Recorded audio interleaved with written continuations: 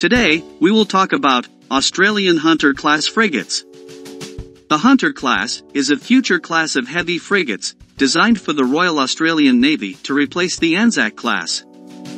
A total of 9 ships are planned with an estimated project cost of $35 billion.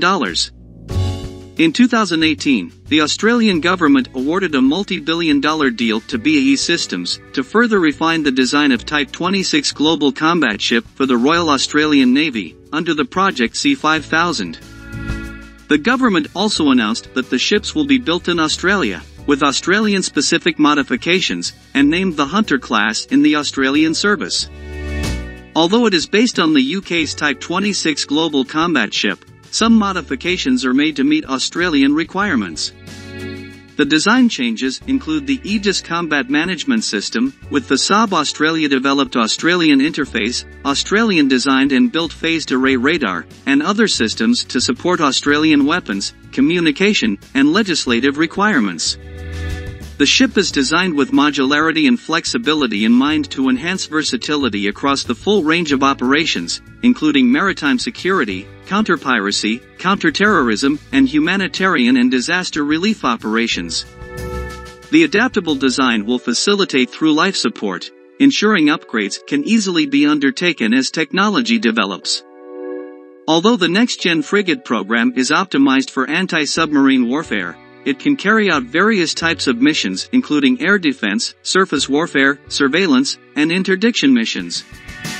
The ship measures approximately 150 meters in length, and weighs around 8,800 tons.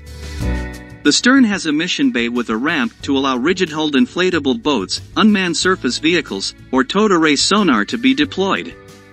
It will be able to carry one MH-60 air helicopter, and can host other Australian aircraft such as the MRH-90.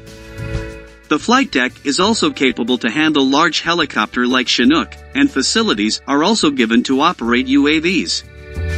The propulsion system of the ships will have a gas turbine direct drive and 4 high-speed diesel generators driving 2 electric motors in a combined diesel-electric or gas configuration. It will be capable of sailing over 27 knots or 50 kilometers per hour, and will have a full complement of 180 crew. It will have a range of 7,000 nautical miles or 13,000 kilometers, with 60 days of endurance. For surveillance and weapon guidance, the ship will be equipped with CFAR-2 phased array radar, L-band long-range surveillance radar, S-band multifunction radar, fire control illuminator, and electro-optical tracking system. Like the Type 26 frigate, the Global Combat Ship will have an acoustically quiet hull for anti-submarine warfare, and fitted with an Ultra-Electronics S2150 hull-mounted sonar, and a powerful Thales 2087 towed array, and variable depth sonar. The ship is armed with a 127mm Mark 45 naval gun, and 2 30mm dual-purpose guns. For anti-ship and surface warfare, the ship will be fitted with 8 advanced anti-ship missiles. A total of 32 Mark 41 VLS systems will be fitted to fire 170 km SM-2 and 50 km ESSM missiles, and 2 20mm close-in weapon systems will provide 3-tier air cover to the ship. For anti-submarine warfare, the ship will be equipped with MU-90 torpedoes and depth charge. The warship, which will be able to operate independently or as part of a task group, will serve as the workhorse of the Royal Australian Navy's fleet.